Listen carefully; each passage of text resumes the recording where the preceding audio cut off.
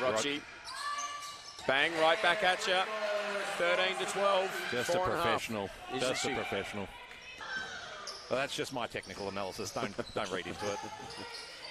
I couldn't hit the side of a barn.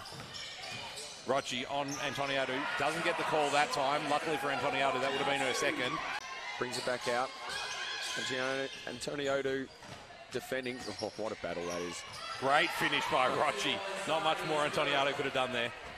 So vital in that first half, the offensive end in particular. Rocci makes a nice layup off the curl. Just for next time, Carmody just rolling around the top with no defender. Rocci, that's how you do it. The life skills hanging around the basketball stadium, hey? Helps out with our tournament. Have you seen the tournament numbers? I mean, it's no Elton Dandenong, I'll grant you that. I'll grant you that. She's not going to get you the points, she's going to stop them getting the points. 100%. Yeah. Rocci with the step on Antoniadou. Too easy there. And like we said, no bench, but their 7 players are better, as good as or better than near on all teams.